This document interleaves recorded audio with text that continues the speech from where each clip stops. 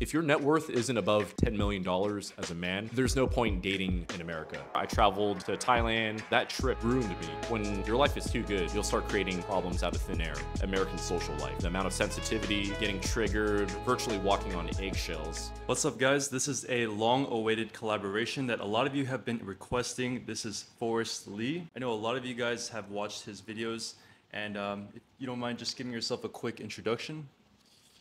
Hey everyone, my name's Forrest. I'm an American living here in Bangkok, Thailand as an expat for the past 3 years, and I just make videos about lifestyle as an expat living here in Thailand. Yep. Yeah, I think in that we share a lot of similarities. I'm also from America as well. But yeah, we're just going to be doing a little interview here. So let's go ahead and start. So first off, why Thailand? Why Thailand? So I think I was originally influenced back in the day when Anthony Bourdain was still alive. I binge watched a ton of his series, No Reservations, and then Parts Unknown when he moved over to CNN. And I just was really profound by his Thailand episodes, him traveling to Chiang Mai with his chef friend, displaying a raw, gritty look of him getting drunk, eating good food, and just showing the raw nature of travel. None of this curated, lovey-dovey stuff that you would see in mainstream television. So watched a ton of that during my university days. Fast forward to my final year in the Army, I was getting out, and I told myself that I would backpack around Southeast Asia once I got out of the Army. Got out of the Army in 2017 and made my first trip to Thailand that same year in August. And my first day when I landed in Bangkok, I just knew that I was completely enamored by this city, this country. It's the raw sewage smell, the street food from the street food, the raw sewage smell, the raw gritty taxi. It was pure organized chaos. Some people hate it, but I knew I was completely in love by just the raw grittiness, in stark comparison to how in America everything is so organized, fully regulated, toe the line, one by one, pure organized. And this was the complete opposite, where you're living in a country where everything operates around the gray area. It's for some people, it's not for everyone, but I knew in my heart it was definitely for me. And I think ever since 2017, I did that same year. I traveled to Thailand, visited family in Myanmar, and then visited Vietnam. Came back, and every year since then, I've been wanting to come back to Thailand. It's a country that has never left my mind, and that trip, in a sense, ruined me, because that's all I could ever think about is how much I enjoy Thai people, Thai food, Thai culture. The ease of travel, everything was so unregulated, and I prefer that in a lot of countries that I travel, things that are very unregulated. So that's why I decided that due to those circumstances and those influences that I instantly fell in love with Thailand 6 years ago. And 3 years ago, I decided to make the move to move out here during COVID, and the rest is history. Why do you think Bangkok over like places like Pattaya or Phuket? Because a lot of people they dream of going Phuket, Pattaya, for their own reasons. And I'm sure you visited all those other cities. So yeah, why Bangkok? Well, why Bangkok is because Bangkok is a massive city, but it's also a very small city. There's plenty of amazing food options. There's plenty of wonderful nightlife. Many local expats, many local Thais from all different backgrounds. You can connect with local people. You can connect with, business folks, influencers. It's also it's all in one. It's a great place if you want to network with people. It's also a great place that you want to do business with people. It's also a wonderful place to take your family and friends to go for a night out all in town. There's plenty of good places to try in Bangkok in such a small radius. Everything is so close to each other. International schools, bars, condos, music halls, you name it. Pattaya, on the other hand, I make fun of people on my channel all the time about how it's a place where degenerates go to die. So you definitely have the more toxic, old degenerates that I don't know. They just haven't really done anything with their lives. And you know, Pattaya. I mean, it's granted this is all tongue in cheek. I don't care. Like if you live in Pattaya or Pattaya, then it's, that's your choice. And I'm not here to judge. I'm only here to talk shit every now and then. But I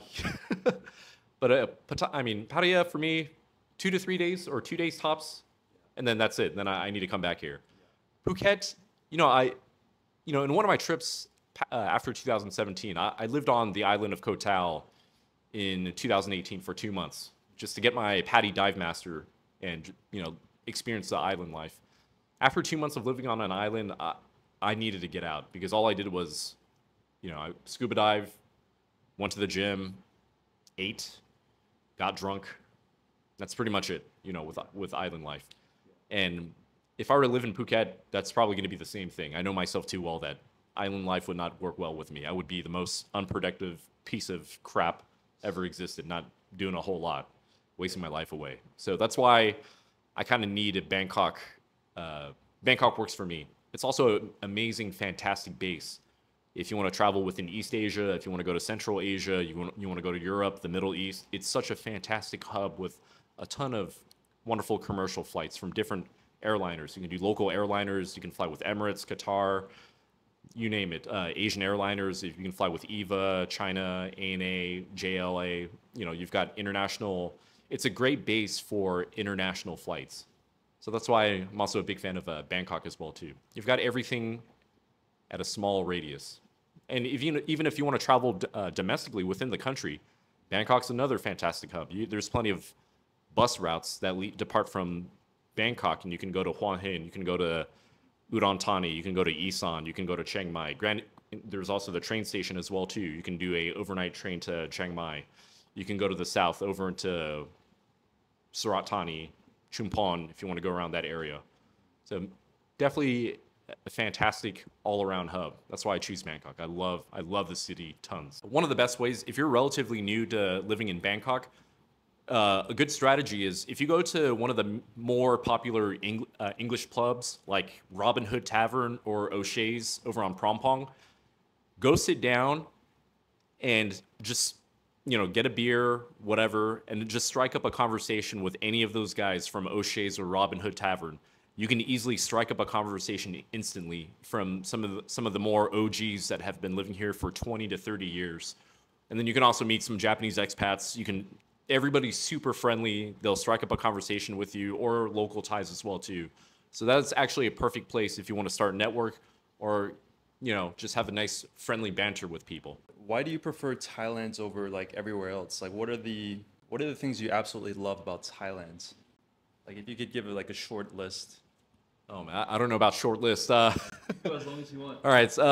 Well, number one, I think everybody's always super curious about dating here in Thailand as a single man.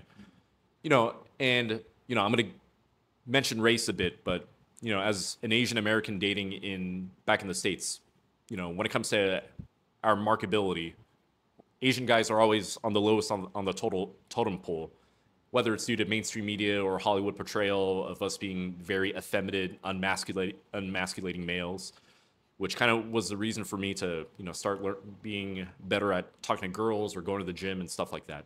Well, I would argue that it's the complete opposite if you were to come over here to Bangkok, because if you want to meet a proper Thai girl that comes from an affluent family background, they usually tend to go for more Asian guys. I'd say dating, one of the best things I really appreciate is if you're a single guy dating here in Thailand, is that there's generally much more women than men here in Thailand.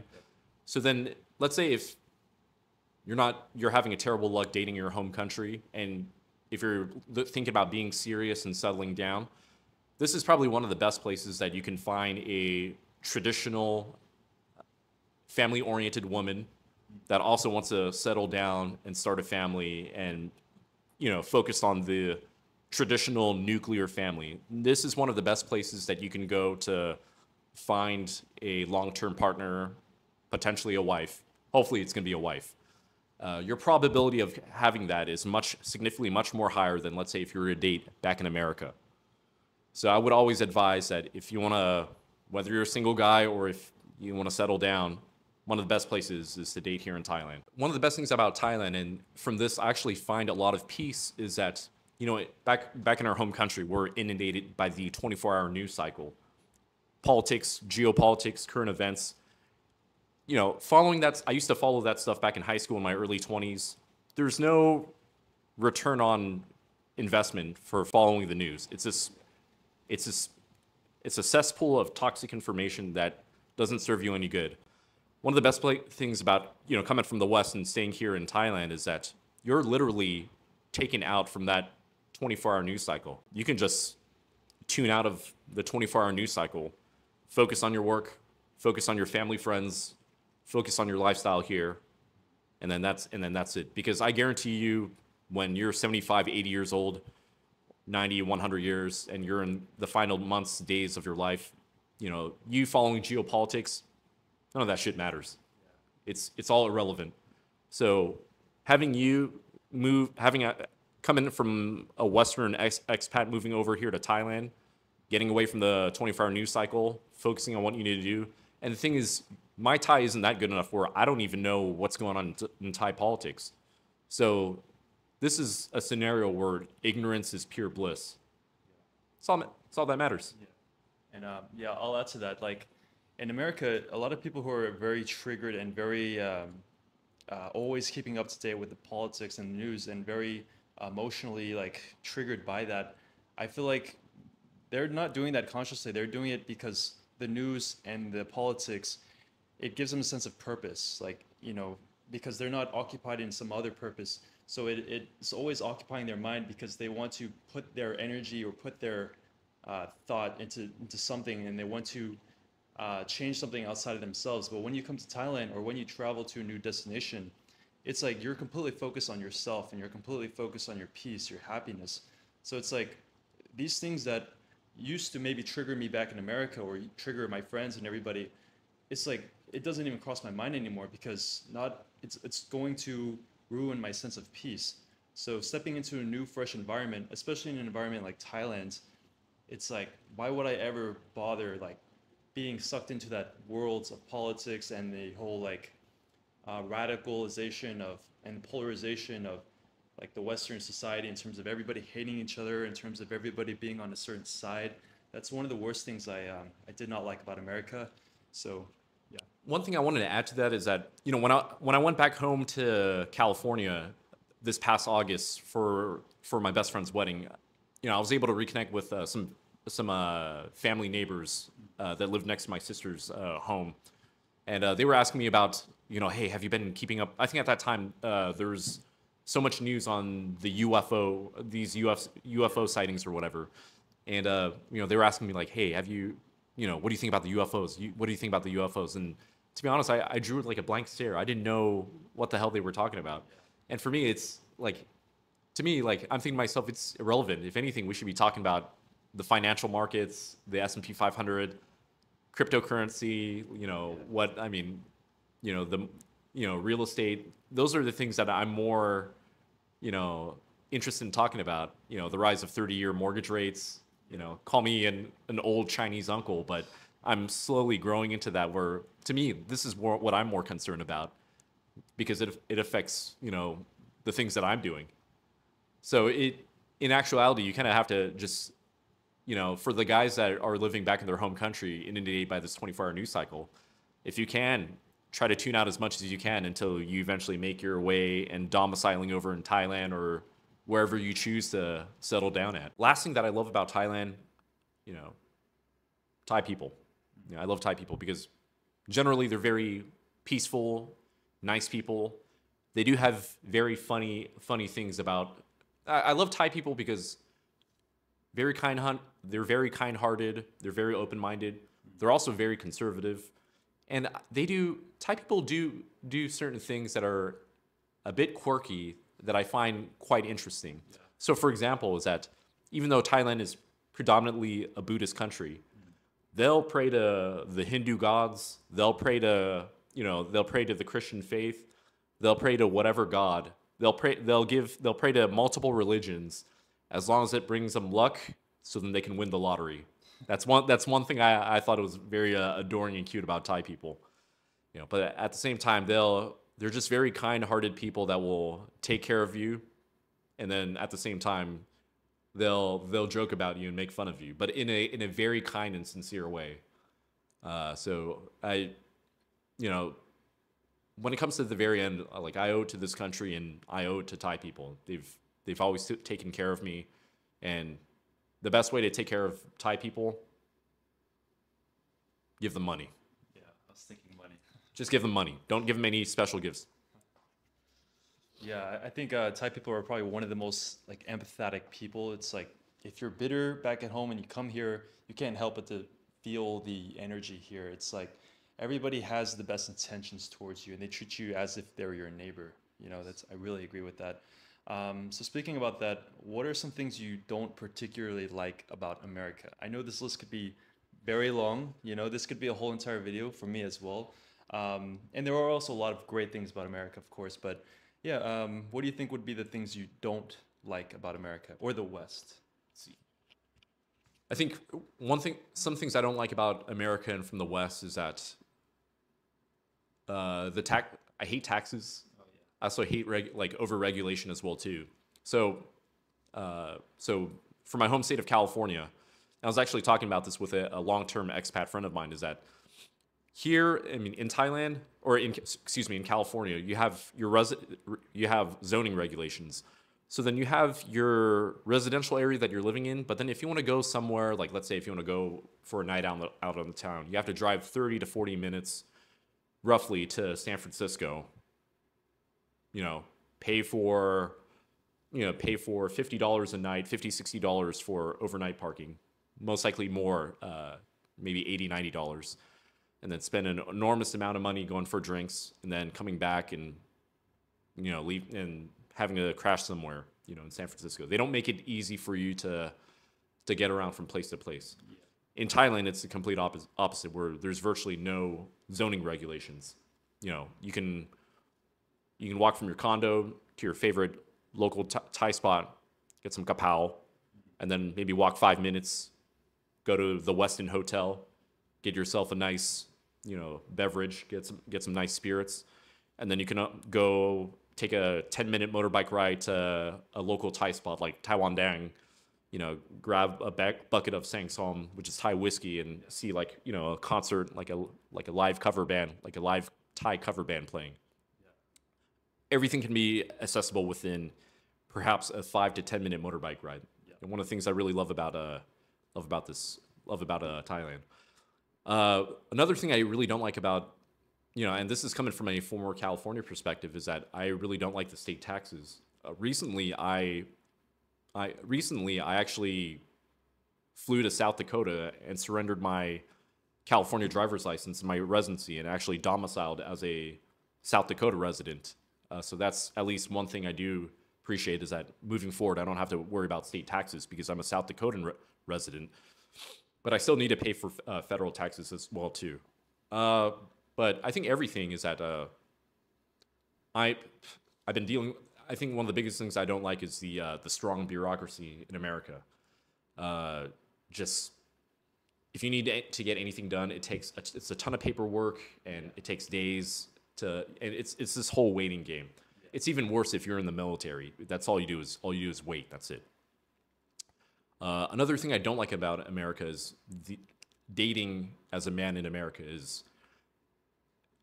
to be honest, if your net worth isn't above $10 million as a man, there's no point in dating in America. So I think let me give you a good example.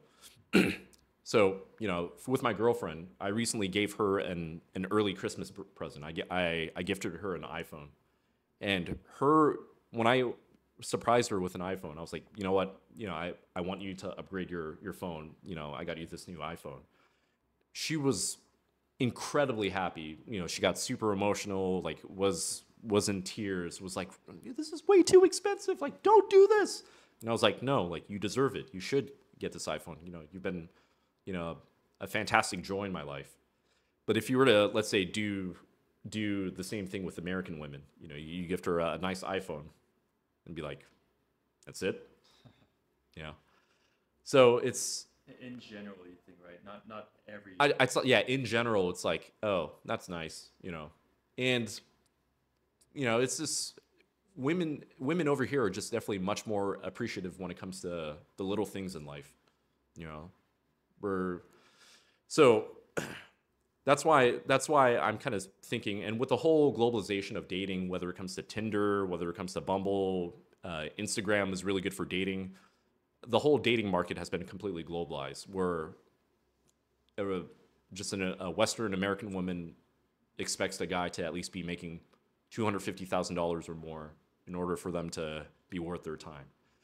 So for me, I just do not like the dating scene in America at all. So I'm not saying, I know from what I'm saying, it's kind of a generalization when it comes to a lot of Western women. I'm sure there's a good amount, there's a proportional amount that are still very traditional minded. But, I'm coming from a perspective of just just an average Joe, is that nowadays it's really hard for the average Joe to find a good woman.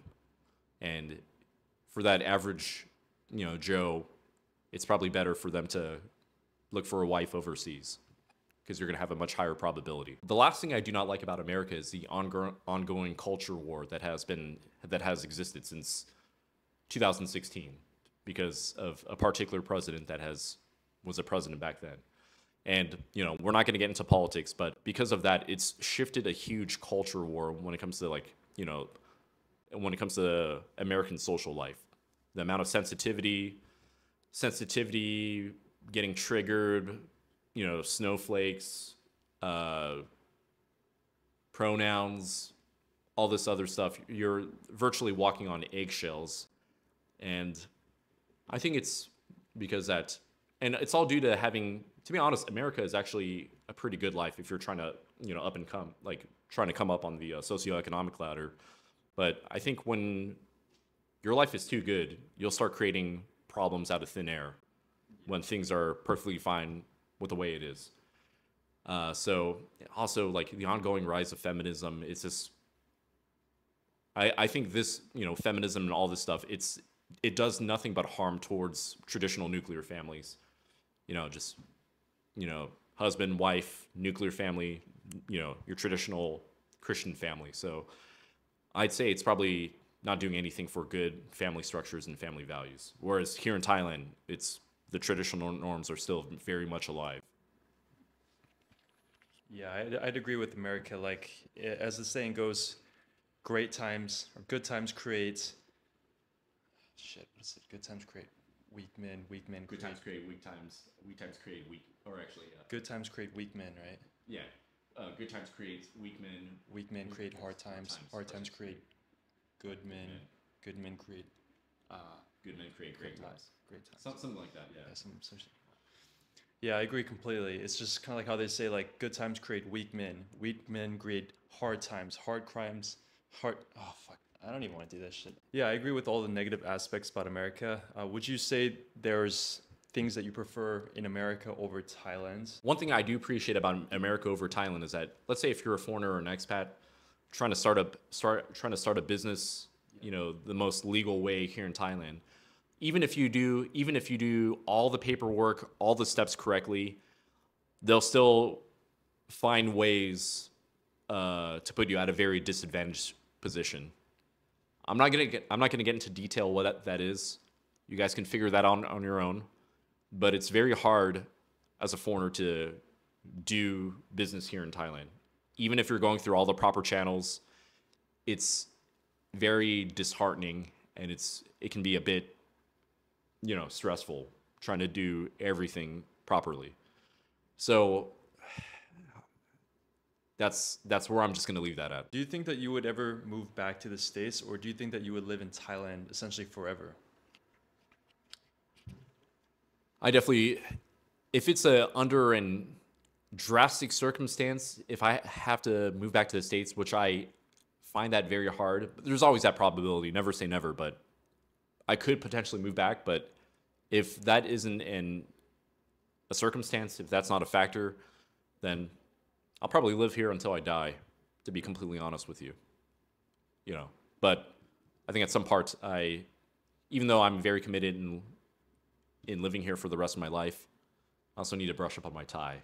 Yeah. And I need to keep learning. So I'm still learning at the moment. As a closing thought, any advice or any tips towards anybody that would want to move to Thailand? You know, it's their first time here. Maybe they booked for a weekend, or maybe they're looking to live here long term. What's something that they should know before coming here? Best advice I can really give you if you're interested in becoming an expat here in Thailand, and I'm just gonna be completely honest with you guys, two things. Number one, have money. Money talks here. Number two, learn how to read people. If you're not good at reading people, you have to learn how to read people. And that's a particular soft skill that you need to be good at. Because I've met a lot of great people, a lot of fantastic people during my time here. But at the same time, I've also met my plethora of shitty people here in Bangkok as well, too. So I got good at learning how to read people during my 6 years in the military. And that has actually brought that skill over to here in Bangkok. So that's a particular skill you need to be good at. Learn how to read people. All right. Well, I think that's about it. I'll leave Forrest's information down in the description. Check him out. And yeah, appreciate the interview, Forrest. Appreciate it, Paul. Thank Glad you. we got to do this collab. Same here. Yes. Peace.